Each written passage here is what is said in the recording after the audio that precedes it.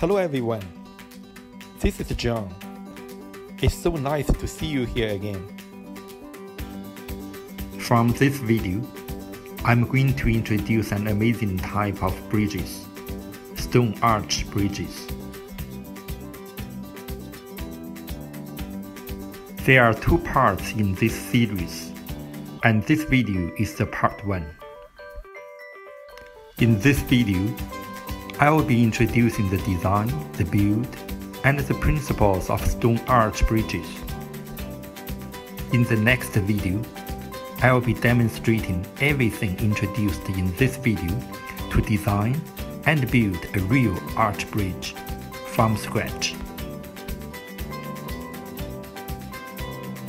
In our mind, a traditional bridge is a wooden structure with two long logs supported by a pier at each end and with a deck on top of the two logs.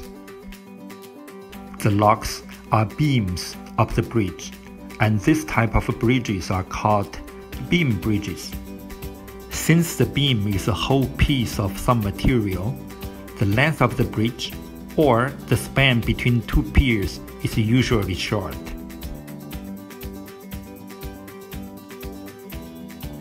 However, sometimes the bridge spans are expected to be long so that bigger ships can go through, or it's just simply because it's impossible to install a pier in the middle.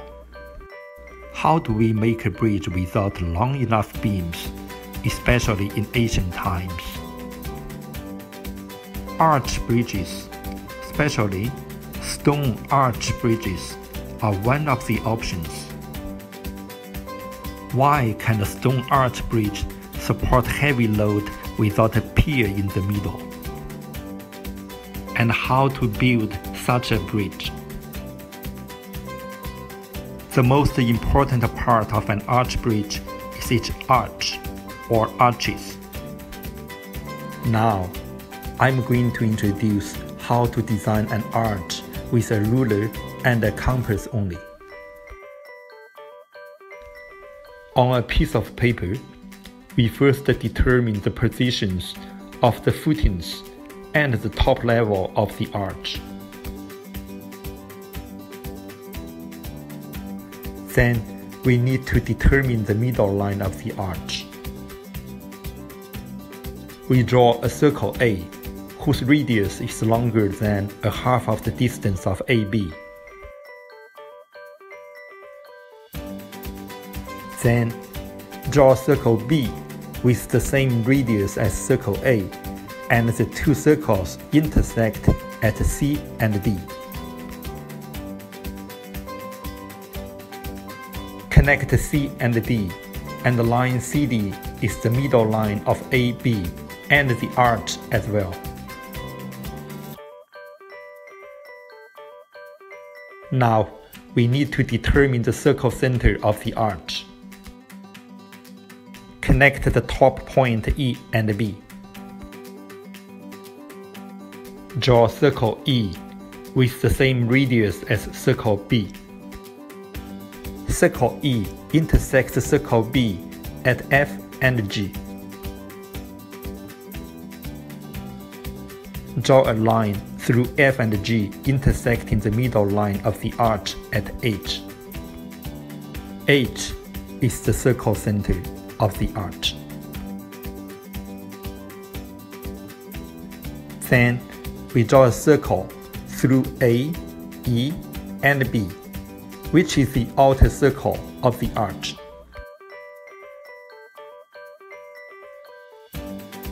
And draw a smaller circle through I and J, which is the inner circle of the arch.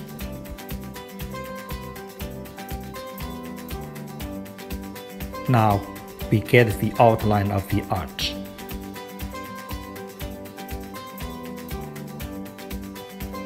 Then, we need to determine each stone pieces of the arch by drawing certain radius lines to divide the arch into pieces. In the real world, the top and bottom surfaces of each piece don't have to be curved. They can be flat for cutting stones or rocks easier.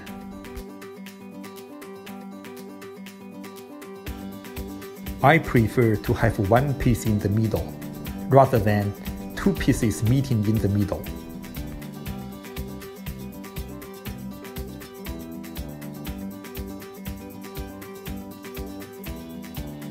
When the stone piece is in the middle of the arch, the whole contacting side of both neighbor stone pieces will provide support forces.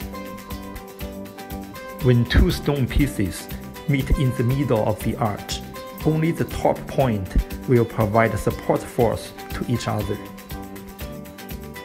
This point would be damaged easier. This is the complete design sketch done with a ruler and a compass only. Now, let's see how to build the arch bridge.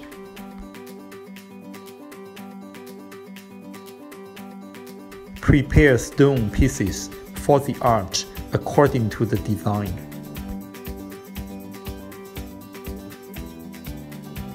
Build up a temporary wooden formwork.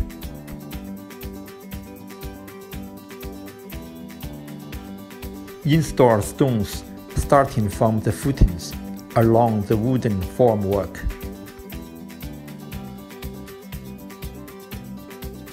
Install the last stone in the middle of the arch.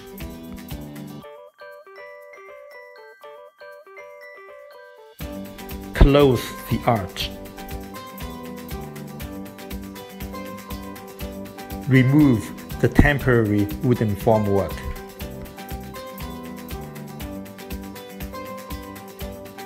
Now we have built up the arch, which is the most important part of the arch bridge.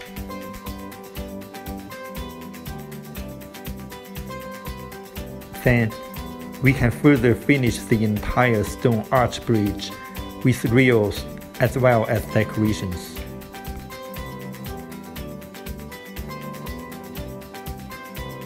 Now, let's look at the mechanical principles.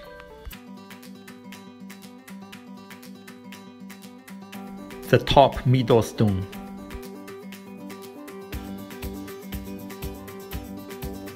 The middle stone A has the left neighbor stone B and the right neighbor stone C. A has the following forces against it: the pushing force from its load, the gravity force of itself, and the support forces from both neighbors as counter forces against the pushing forces it gives to both neighbors. Consider forces against it only.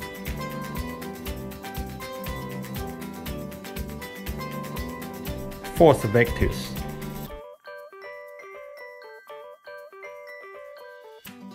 Transform force vectors into horizontal and vertical force components. They are balanced.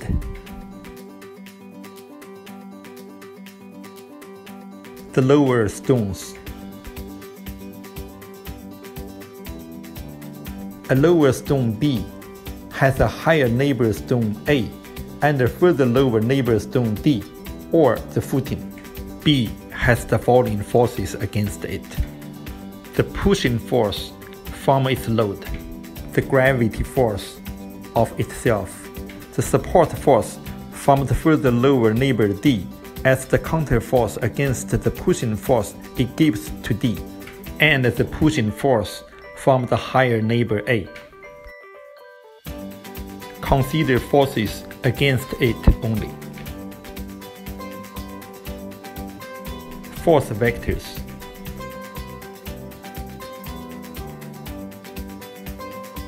Transform force vectors into horizontal and vertical force components. They are balanced. The next video is the part 2 of this series. I will be demonstrating all the details of building a real arch bridge.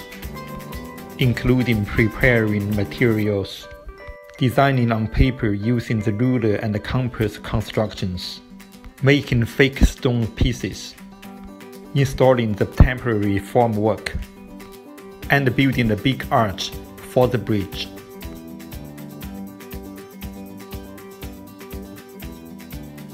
Thank you for watching, and welcome to subscribe to my channel for more interesting videos. See you next time.